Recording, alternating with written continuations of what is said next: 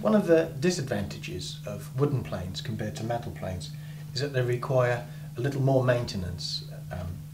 What with the seasonal changes in humidity, we're all aware of how wood reacts to these changes, and that you may need to flatten the soles of your planes, especially your finer planes, maybe once, maybe twice a year.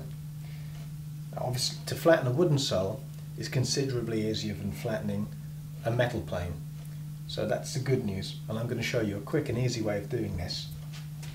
So, I've taken a sheet of 180 grit sandpaper and I've placed it on a flat surface. I'm using a granite surface plate here. Then you take your plane, you want to retract the iron, just take it back, say 6 mil, then lock the wedge off again at your regular sort of performance tension. Then take one stroke on the sandpaper, firmly and gently, and then flip the plane over, and as you look down the sole you should see that scratch pattern from the sandpaper.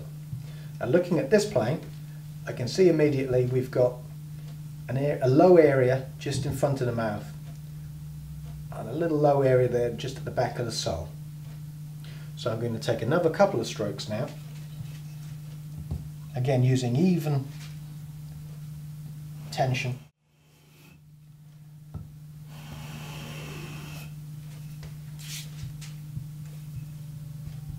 Yep, and we've almost got rid of those low points.